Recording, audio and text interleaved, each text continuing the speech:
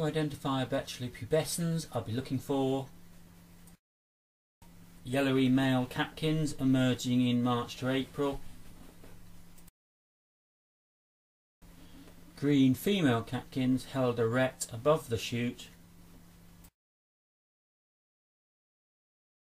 The form of the tree changing from excurrent to rather broad, with lots of co-dominant branches competing with each other in maturity. But note that the tip ends of the branches are not like Betula pendula, they're not weeping, they're still fairly erect.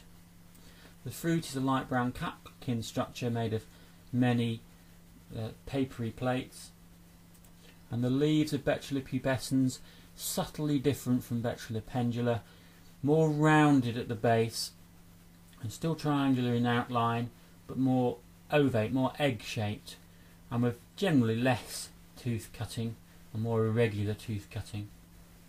The leaves and buds on the spray are alternate, and the twig, and particularly the young growth, noticeably pubescent, mostly downy.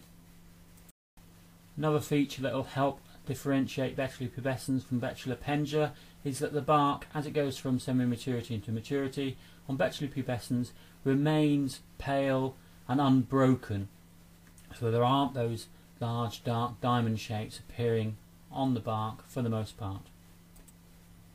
Buds alternate on the winter twig, brown to green in colour, and then the twig slightly pubescent on the younger twigs, no really noticeable warts.